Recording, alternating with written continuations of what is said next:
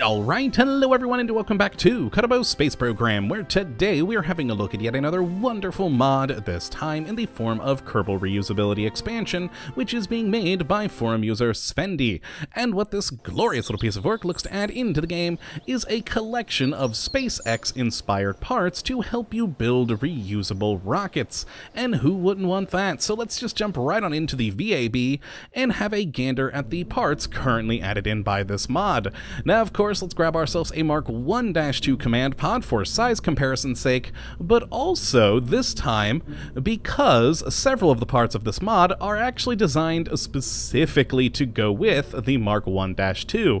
And the first of those parts is in fuel tanks, where we have the Dragon fuel tank, which holds 180 liquid fuel and 220 oxidizer, and this lovely little thing just slaps right onto the bottom of the Mark 1-2, and as you can see right there, continues on the ladder on the side of the ship, and I love that. It makes it so much easier. You don't have to worry about going down to utility and grabbing another ladder part, so now your Kerbals can go straight from the hatch to the ground without any issues, and it's a nice little addition. Now if we zoom back out a little bit and actually throw this thing on top so you can get a better look at the detail of the interior, you'll see it's quite well designed. A lot of detail has been put into this thing compared to a lot of the fuel tanks that we have in the game, and I do love seeing just each of these individual tanks in here and the nice sort of copper piping in there. It's all very, very well made. I do enjoy it. Now for the next part that we have to go down to the Engines tab, where we will find the Super Draco engine, which has a maximum thrust of 90 kilonewtons, a engine ISP max at 260 vacuum, and consumes 3.177 liquid fuel and 3.883 oxidizer per second, and is a lovely radial engine that just goes right on the side of the capsule there and provides you, it may not seem like a whole lot of thrust, but it's actually pretty decent when you are landing on a planet. I've actually used it quite a few times to land, well, back here at the Kerbal Space Center so far, with varying degrees of success, which is mainly due to my flying, but it's proven to be quite a useful deceleration engine for landing. I really have quite enjoyed it, and of course it's mainly designed to be used with multiples on there and goes perfectly with this command pod. I do enjoy it ever so much. Now, the next area we need to go to is in Aerodynamics, where we of course need something to sort of hide all these lovely fuel tanks and of course provide us with some heat shielding, and that comes into this 2.5 meter heat shield with an ablator amount of 800, and it just of course slaps right onto the bottom there and is, well, a pretty typical just sort of heat shield, with one exception. If we right click on it, it has little retractable feet, and oh, it makes me happy. You know me, I'm a sucker for anything animated, and just, oh, look at it, it's just, boop, there you go, you got little legs, it's great. And goes very well together with everything else. A very, very nice design.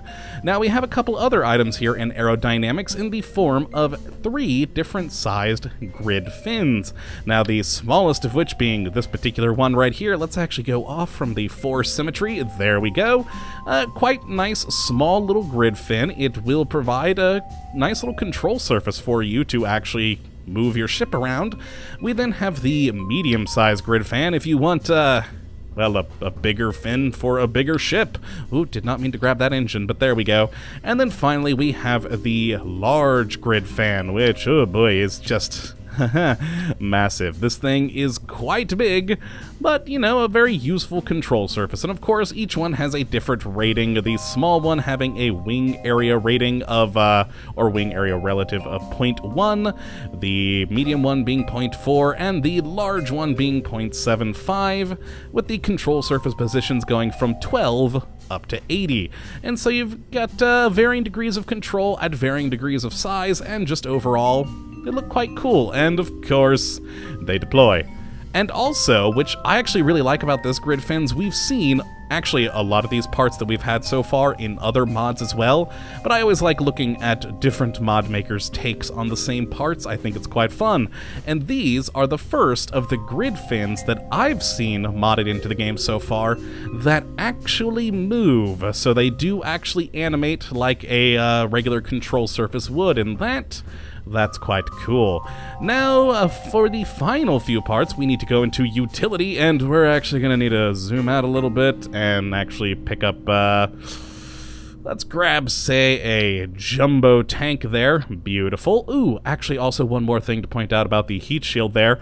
You notice we do have a shroud for it, which is quite a nice checkered shroud, which, of course, you can turn off if you so desire, but personally, I like it on. And let's zoom down a bit and out and down to utility, where we will find a series of 6 different SpaceX landing gears, or landing legs, however you want to call them.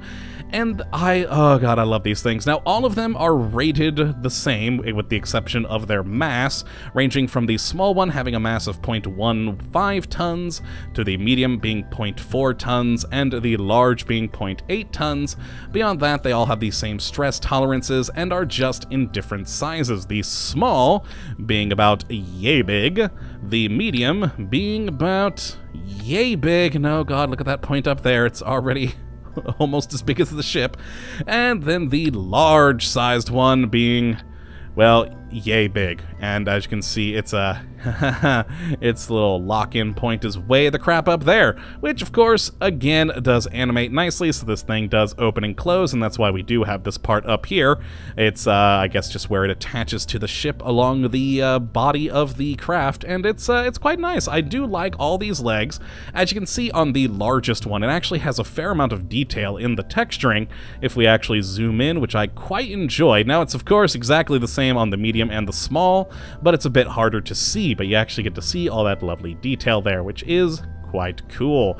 Now, of course, we also have the exact same lander legs, just in a different color, if you'd like to go for a different aesthetic style, which is always nice to have that option.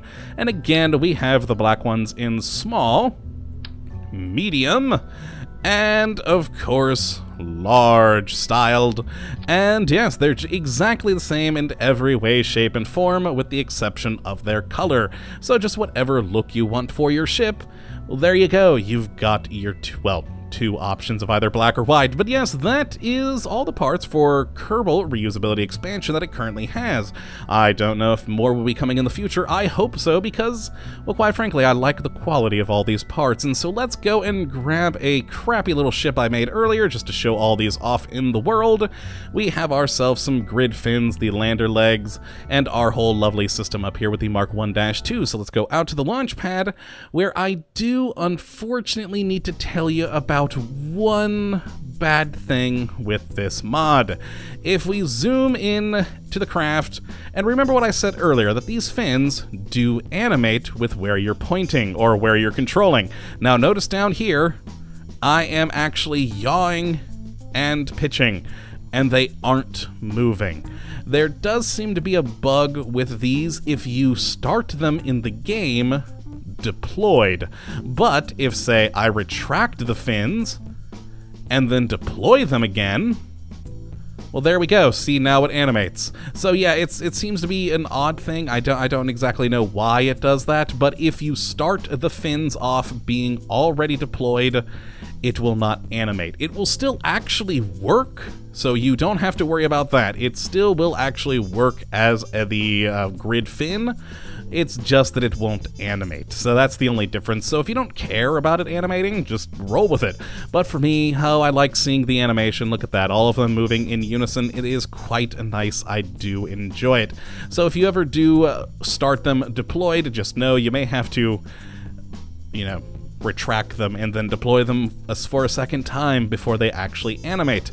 Now, as for our legs, they're, you know, just nice little legs, and actually could be quite useful for taking crafts off from other worlds. So if you land one of these, say, on Duna, this will keep it nice and steady for when you then need to launch again, which of course we'll do by just going wee, there we go, and we can just close them up with no problems whatsoever. Now, of course, we're not actually wanting to go to space here, but we can use the fins, as you can see here, to wobble our craft back and forth a bit, if we so desire. It, you know, it works quite nicely. I do like these control fins. They are very, very useful, and I just love their form factor. Now let's actually drop these engines, and bye-bye, because, well, we don't really need you anymore. we have this main pod here, which of course we do have our own engines, and boop, there we go, our own little landing legs. Oh, I don't know why I love those things so much, but I do. And let's wait for this baby to flip over on its side, and then we'll be able to slow ourselves down with our lovely Super Draco engines. I forgot their name momentarily, but there we go. We can just turn off that UI, because who needs that when you have power? There we go. So that is the engine particle effect for these. Not exactly the most impressive thing in the world, but you know what? It serves its purpose quite well, and it's, you know, just a nice little functional engine for it. Oh my god, we have actually already slowed down quite a bit since I didn't have the UI turned on. And yeah, they are a fairly powerful engine, but dear god, do they use liquid fuel pretty quickly. We're actually going back up into the sky, and now they're out. And oh well, you guys are all doomed, or you would if I actually remember to put a parachute on this thing for a change. Normally, my poor Kerbals die in these videos because I forget to put one on there. But not today, my friends, not today. But yes, this has been the Kerbal Reusability Expansion. If you would like to check any of these parts out for yourself, you can take a look at the link in the description as always. And I would definitely say to go and give this mod a try. It's a fun little mod. And again, I know that a lot of these parts, we have seen comparable parts in the past from other mods. But so far, I think this particular one is my favorite iteration of them so far. I especially do like that the fuel tank does go in line with the ladder here, that we have all the nice little bits and bobs. I do like the little Super Draco engines. It's just overall a very well-made, good little mod, so definitely go check it out, have some fun with it, and of course I do hope that you have enjoyed this episode today, and that you do come back for the next, when we will of course be looking at yet another wonderful mod. But until that time, thank you for watching, and as always my friends, have a good one!